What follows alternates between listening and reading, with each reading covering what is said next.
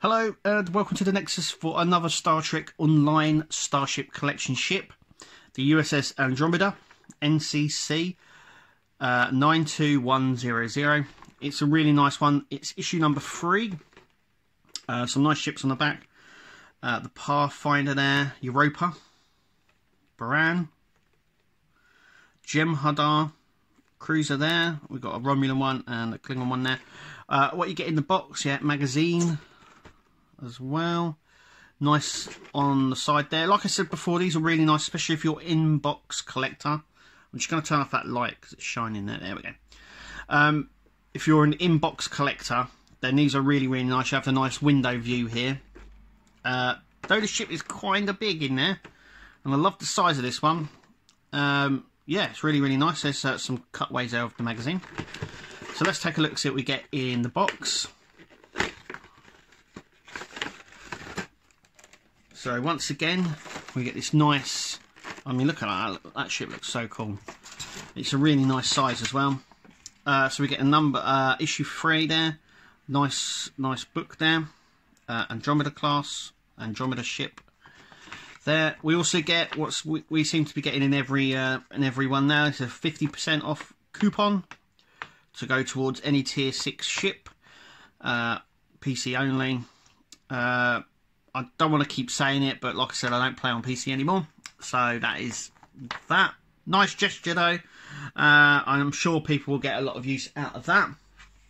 So let's take a look at the magazine. So, USS Andromeda. Andromeda class, a 25th century exploration cruiser. So, yeah, it's a really nice ship.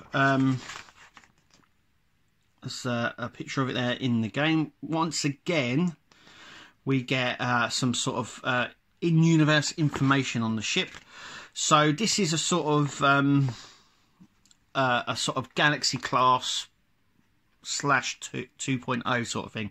So this is like the evolution step from the Galaxy class, and it shares very much characteristics of it, but it's very different. But yeah, so this is like the upgraded Galaxy class version. We get this here as well. Sensor vents. We got a phaser ring there. Main shuttle bay. Warp nacelles as well. Rapid flux warp coil assembly, which is really cool. Starfleet exploration vessel as well. Crew 830. This is coming on to design. So once, like I said before, this is like it's a homage to the Galaxy class starship, which it says there.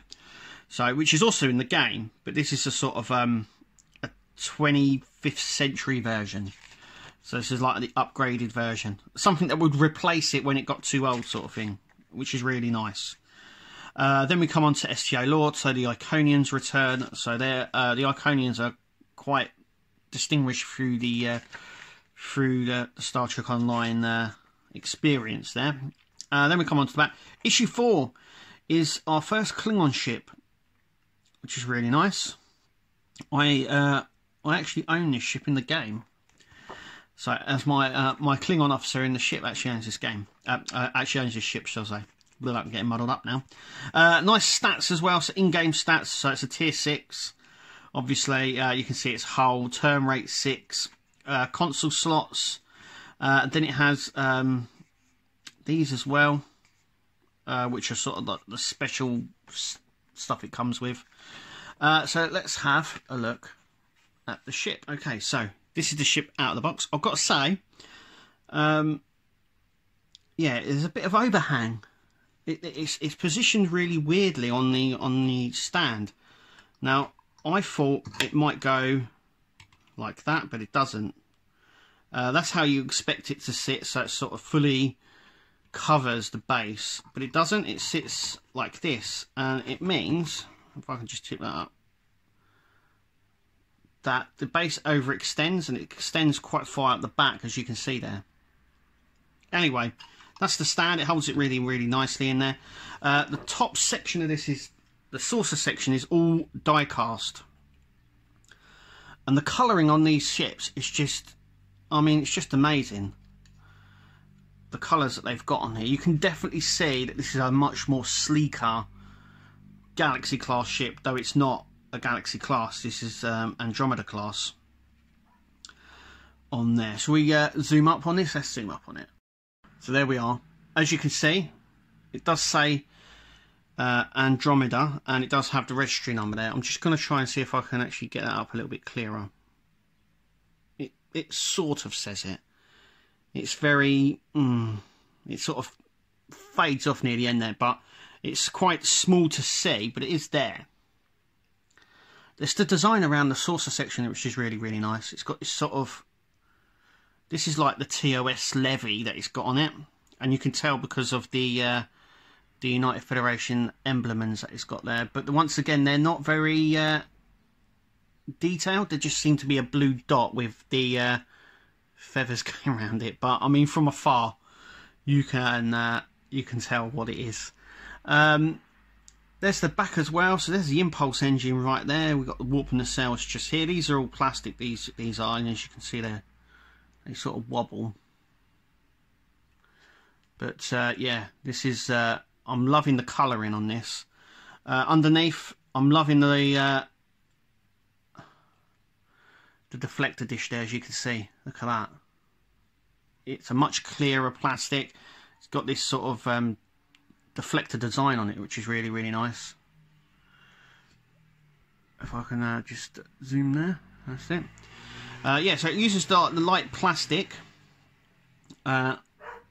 just here on the warp nacelles there, and obviously on the deflector dish as well. But the light plastic goes through the blue there, and the blue side collectors at the front.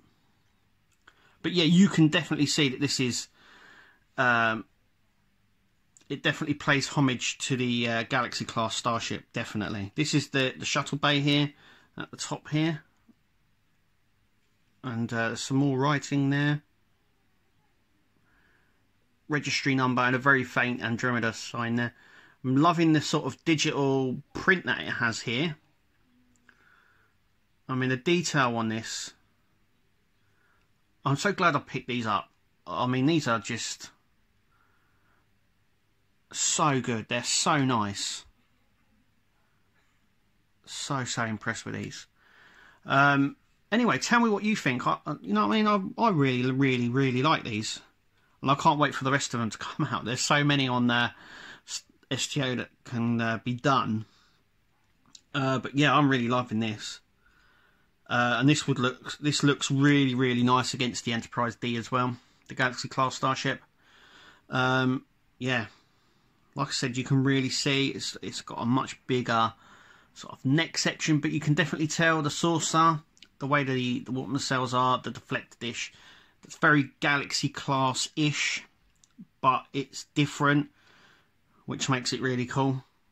And like I said, very sleek. Anyway, thank you for watching. Tell us what you think, and we'll see you at the next video.